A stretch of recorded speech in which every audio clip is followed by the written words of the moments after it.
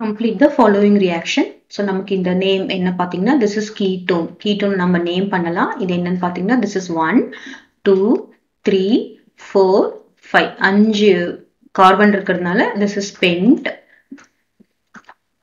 pentane. Second positionல 2 இருக்கிறதுனால this is pentane 2O. ஓகேவா? Next இதை நம்ம நேம் பண்ணலாம். இது எப்படி இருக்கு பாருங்க. OH இருக்கா, CH2OH, அதுக்கப்புறம் CH2 இருக்கு, அதுக்கப்புறம் என்ன இருக்கு, CH2OH. So this is 1, 2, 3. இந்த மாதிரி இருக்கும்போது என்னது, 3 கார்பன் இருந்ததா ப்ரோபேன். 1 பொசிஷன்லயும் 3 பொசிஷன்லயும் என்ன இருக்கு, OL. OL is for alcohol. alcohol நம்ம suffix எப்படி யூஸ் பண்ணுவோம், OH. So this is 1,3 propane diol. Clear? இப்போ இது reaction என்ன அப்படின்னு பார்த்தோம்னா, this forms a ketol. This is form a ketol with a cyclic structure. Okay வா? So this one, அதாவது ketone ஒரு alcohol. அந்த alcohol இப்ப நமக்கு இந்த மாதிரி டைஹைட்ராக்சி, ரெண்டு alcohol, அதாவது ஒரே காம்பவுண்ட்ல ரெண்டு OH குரூப் இருந்ததுன்னா it forms a cyclic structure, it's a ketol. அதுக்கப்புறம் இதுல இம்பார்ட்டண்டா இன்னும் ஒன்னு என்ன கேட்பாங்கன்னா, why we are using dry HCl. இதுல நம்ம dry HCl நம்ம ஏன் யூஸ் பண்றோம் அப்படின்ற மாதிரி ஒரு ரீசனிங் கொஸ்டின் கேட்பாங்க. So this dry HCl what happens, இதுல வந்து இந்த H இருக்குல்ல, this protonates என்னது, gives H plus, அதாவது ஒரு H plus வந்து அதுக்கு கொடுக்கும். protonates the oxygen of carbonyl compound. எது கார்பனைல் காம்பவுண்ட், இங்க நமக்கு CO இருக்கிறது தான் கார்பனைல் காம்பவுண்ட். அப்படின்னா என்ன அர்த்தம், இங்க இந்த HCl வந்து இங்க வந்து சேர்ந்து H plus இங்க கொடுக்கறதுனால இங்க H plus ஆகும். சரியா? அதனால என்ன ஆகும், therefore increases the electrophilicity.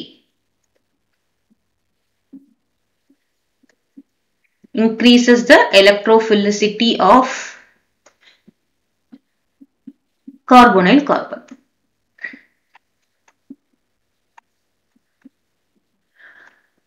சரியா? அப்படின்னா என்ன அர்த்தம், இது எலக்ட்ரான் டெஃபிஷியண்டா இருக்கும். அப்ப இதுல எலக்ட்ரான்ஸ் நிறைய இருக்கும்போது என்ன ஆகும், இங்க இருக்கிற வந்து this glycol group or something, this OH group will come and attack this. இந்த நமக்கு என்ன நம்ம reagent add பண்றோமோ அது வந்து attack பண்ணும்.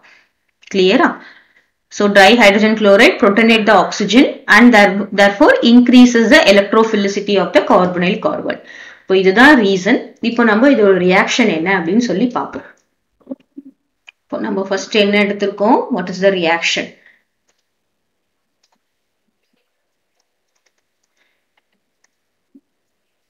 ரியாக்ஷன் பார்த்தோம்னா pent 2-1 CH3 CH2 CH2 C double bond O CH3, right? This is pentane 2-1. இதுதான் நாங்க கொடுத்திருக்காங்க 5 கார்பன், 3 CH2 ஒரு CO-CH3 plus இந்த ப்ரோபேன் டயால நான் எப்படி எழுதுறேன்னு பார்த்தோம்னா CH2OH, அப்புறம் என்ன இருக்கு, CH2 இருக்கு, அதுக்கப்புறம் CH2OH.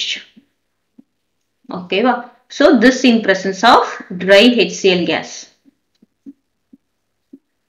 dry HCl gas போடும்போது என்ன ஆகும் அப்படின்னு பாத்தீங்கன்னா, பாருங்க இங்க ஒரு ஹைட்ரஜனும் இந்த ஆக்சிஜனும் இந்த ஹைட்ரஜனும், இப்போ 3 என்னவாயிடும் பாருங்க, water H2O will be removed.